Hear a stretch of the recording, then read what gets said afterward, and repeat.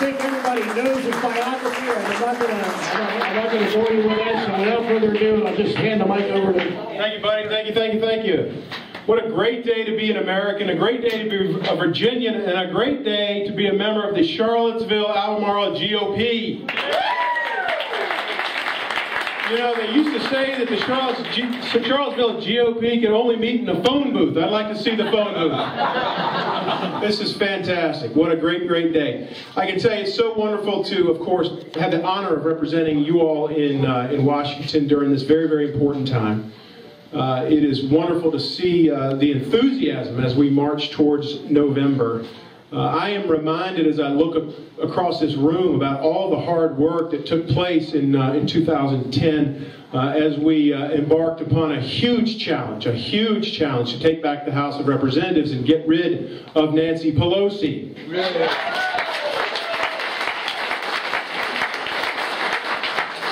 And I can't help, and he just walked out of here, there he is. He knew I was going to do it to him. As I look as I remember one of my favorite memories of the last campaign, and it's a memory that we can all enjoy together. It was a memory when, of 3 days before our election, the President of the United States, Mr. Obama, decided that he was going to come down and campaign for our opponent. He decided out of all 435 congressional races, he was going to pick one, and he was going to come to Charlottesville, Virginia. And so, as you all recall, he clogged up all of the highways and bridges and everything in the whole town, and they shut the road down so he could get here. And there was a fella that was a part of our team at that point who was doing a whole lot of work at the headquarters and did everything with our signs, among so many others. But he had the truck. And my favorite memory of that visit of President Obama was when it was determined that he was going to be flying into the Charlottesville airport. And Eric Seitz, come on Eric. Eric Seitz said that he wanted to personally welcome President Obama to the 5th District. So he went out and he got on a hillside at the end of the runway where Air Force One landed and had to fly right into a hurt U.S. Congress sign. And all I have to say, as I look back on that fine memory, all I have to say is, Mr. President, hope you'll come back to the 5th District anytime, anywhere. Thank you. I've enjoyed our day today. It is a beautiful day. It's such a beautiful day. It reminds us what we love about our country, what we love about Virginia. I've enjoyed being with Susan Allen up in Standardsville at the Strawberry Festival.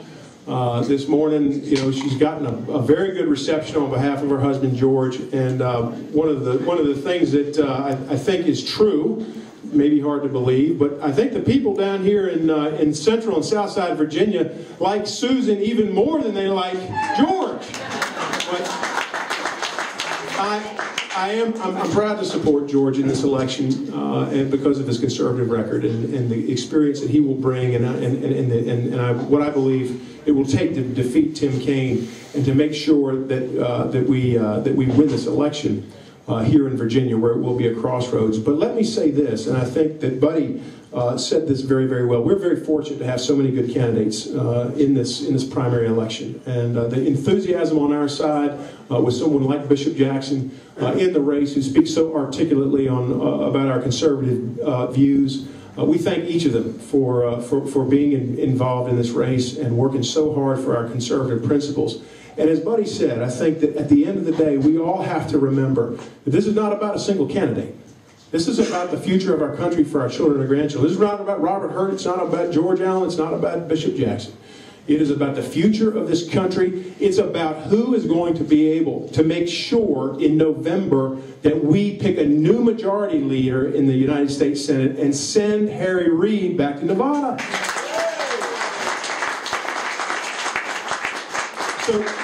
So with that said, let me just say a few things. It's been a great honor, again, to represent you all in Washington as a representative for the Virginia's 5th District. Back in 2010, I think that we sent a strong message because of the hard work of each one of you all here. We sent a strong message that we didn't want any more trillion-dollar stimulus packages that only led to 8+% unemployment. Didn't want any more Obamacare healthcare proposals. We didn't want any more cap and trade proposals that would run our energy costs through the roof, especially at a time when our economy is where it is. We didn't want any of that. We wanted controlled spending. We wanted reduced spending. We wanted reduced size of government.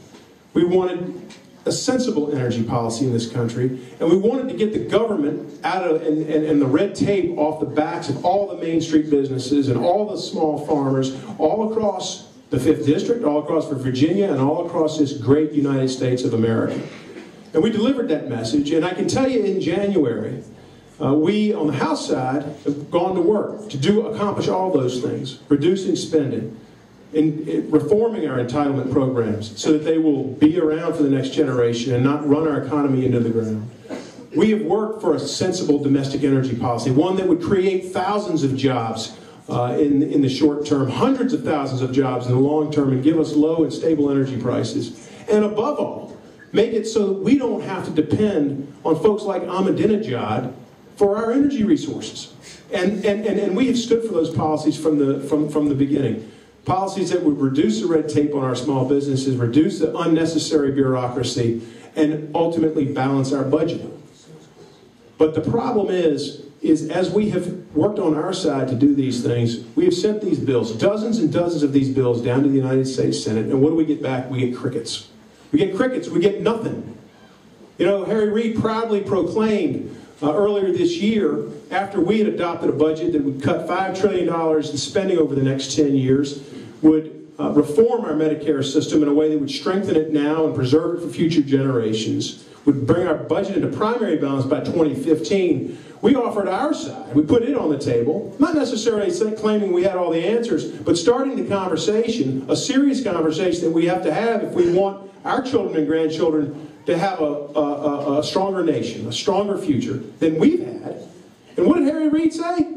Harry Reid said, we're not doing a budget. Don't care what the law says. It'll be politically unpopular for us to put a budget on the table. We're not going to engage. That's the kind of arrogance that we've seen coming out of Washington, D.C. for the last 10, 20, 30 years, and we can't afford it. We can't afford it. So these elections are so vitally important for that reason. So you have the Senate election that's so important. Preserving the House majority that's so important.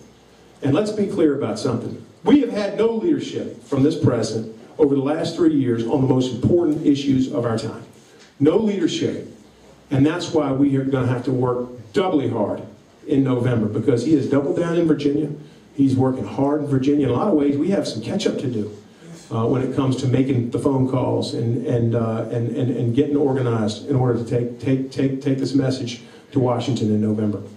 I can't thank you all enough for the work that you have done. I can't thank you enough for the work that you're going to do between now and November, because it is going to be absolutely indispensable to guaranteeing that we again leave this place better than we found it. You know, our founders back in 1776 took on a pretty large task, and they all were there at the signing, and they pledged their lives, their fortunes, and their sacred honor for the idea of limited government and unlimited prosperity and freedom.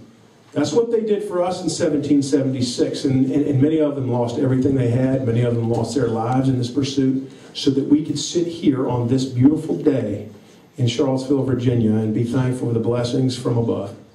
That's what they were willing to sacrifice. And let's not forget that every generation since that time, and I salute those of you who are veterans that are here, and those of you who have children that are serving us, serving this country so proudly. But let's be clear, every generation has done its part. Every generation has done its part when it came time to deliver us from a crisis. Well, we face a crisis now. And the question is whether or not we're going to answer the call. And it's within the power of each of us to make that happen. In November, we've got to make it happen. We've got to make it happen for Virginia's 5th District, for the state of Virginia, and for this wonderful country that we love and that we want more than anything to pass off stronger and brighter and more beautiful for our children and grandchildren. God bless you. Thank you for your support. Let's get to work.